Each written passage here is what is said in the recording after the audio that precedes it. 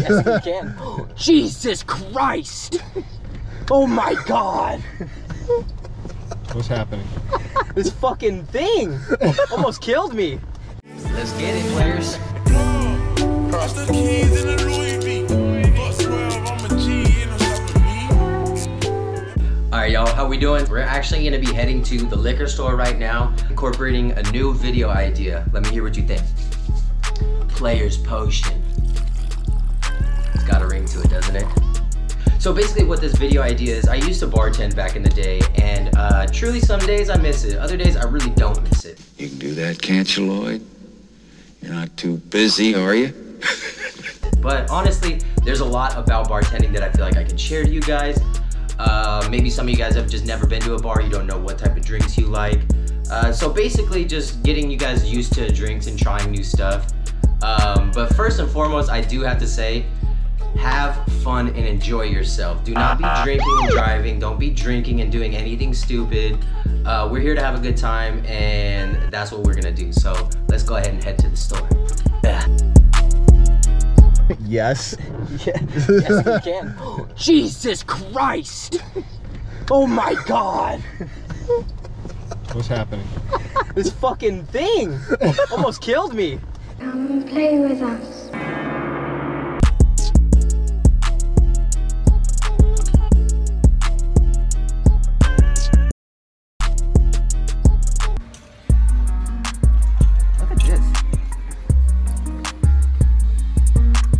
So you stir it.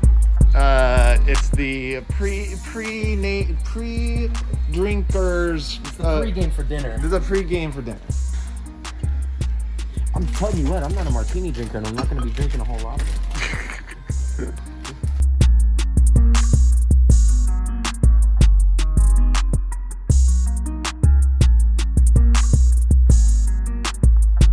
One hour later.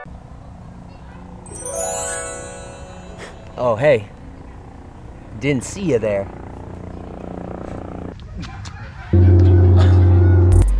All right, y'all, how are we doing? How are we doing? First and foremost, thank you guys for being here. 100K. I have nobody to thank but you guys. Players making plays. That's what we're doing. But today is gonna be a lot different. A lot different. I'm gonna be making just a couple cocktails for you guys. Now, I wanna introduce simpler cocktails first, and then as the series goes on, we can start incorporating more stuff and get complex with it. So the first drink I'm gonna teach you guys is a martini. It's 2 simple ingredients. It's gonna be Tito's vodka. You can use another vodka if you prefer. And then you're gonna need dry vermouth. I'm not too experienced on vermouth, as you can hear, but this has always been the go-to at all the bars that I use, so this is what we're gonna be using today.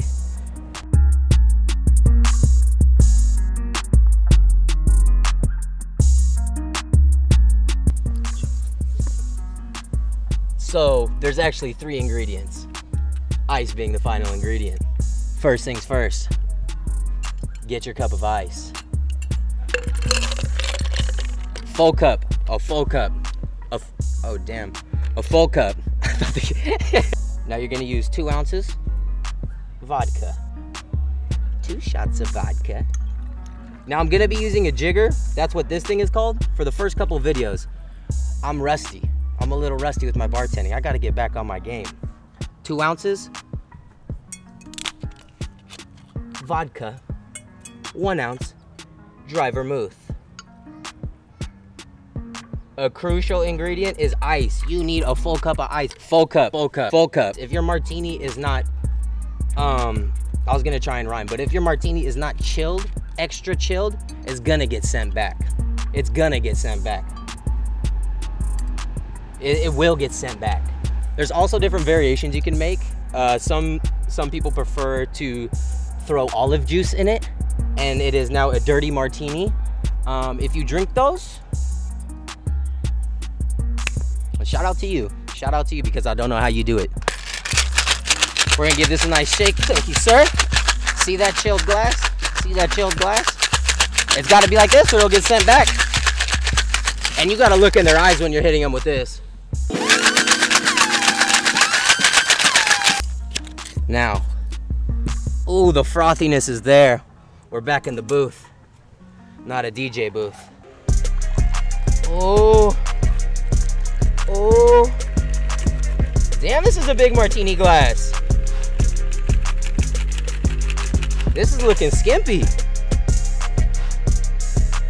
But just go ahead and take a nice look at that.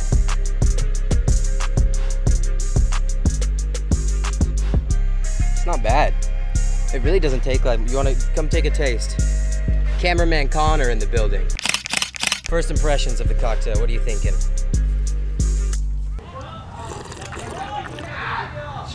It's just been a while since I just don't like vodka at all. So after doing the martini, I realized a couple of things. One, I'm gonna introduce the glassware that the cocktail is gonna go in first. That makes sense, right? You will need a bucket glass to build your old fashioned. Start off with ice. That double ice cube is annoying. I went ahead with a small batch, single malt bourbon. It's straight from Kentucky.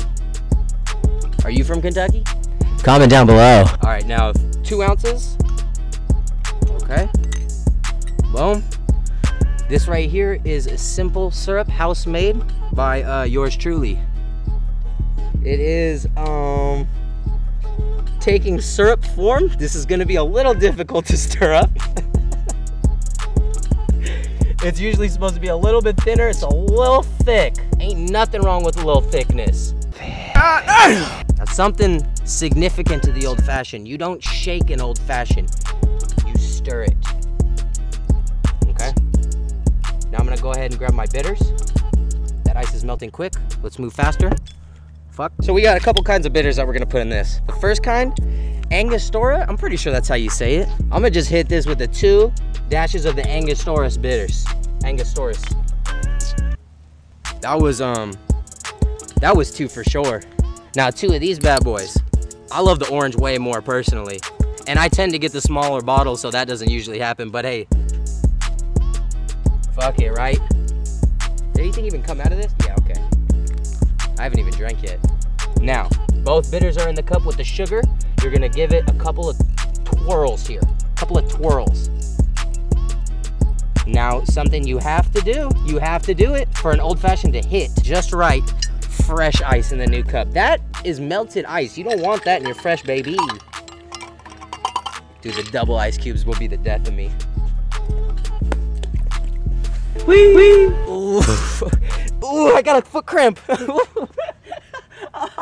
the fuck? Ouch! Last time when we finished our DJ video, thank you. It's melting all over. Let's get that out. Okay, excess water. We don't need it. Is this gonna fit? You gotta make do with what you can, right? Over the fresh ice. Okay? Now I know what you're thinking. You're gonna try it now. No, not yet. Freshly, beautifully ripe orange, and peel that. Just peel that. Get a good one though. Damn, it's been forever since I used a peeler.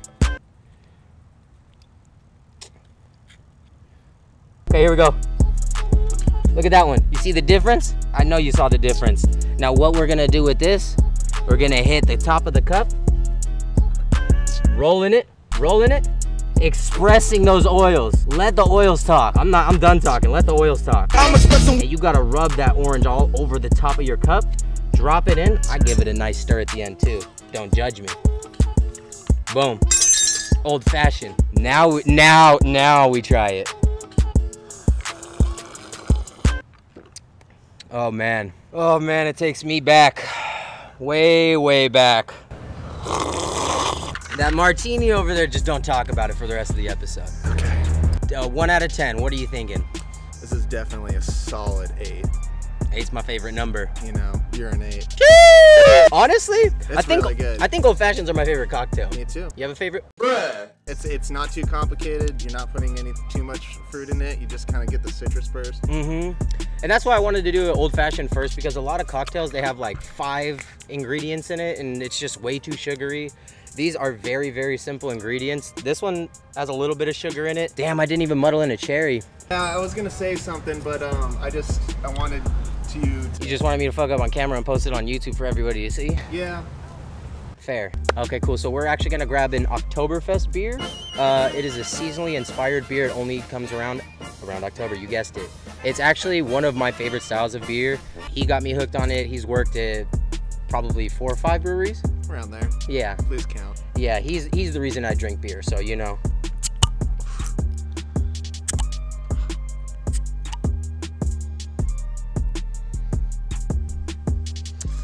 Bugs going in it. There's already bugs going in it. That's probably part of the Oktoberfest tradition too. So what I'm gonna talk about now is this Oktoberfest beer. For those of you who don't know what Oktoberfest is, it's a special event that happens in Munich, Germany for 2 weeks, and it ends on the first weekend in October. So it's actually like a pre-October celebration. In celebration of the marriage of the Crown Prince Bavaria.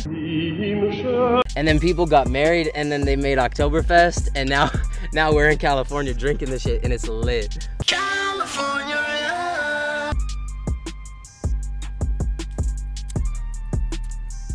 Damn, that's some good beer. But the difference with this beer as to other beers, it's very close to an amber beer, so it's gonna be very malty in the body. It's actually a lot lighter than maltier beers are. Ambers tend to have like a very thick body to them. This one, you kind of get that initially when you're sipping it, but then as you continue to drink it, just kind of nice crisp finish, which is actually really nice. I didn't rate the martini, so I gotta go back and rate the martini. 2 out of 10. I gave it 2 because there's still a good amount of alcohol and you will catch a buzz. Old fashioned, you said 8. I'm gonna go ahead and say like 9 for me, 9 or 10, probably because I just made it so good. Sure. Yeah, this is a cool 7 or 8. Definitely a cool 7 or 8. I love the exclusivity of it. It's nice. Maybe that's what makes it taste better because it's only here for a short amount of time. You could go ahead and pick up some Oktoberfest beer and tell me what you think about it. And comment down below.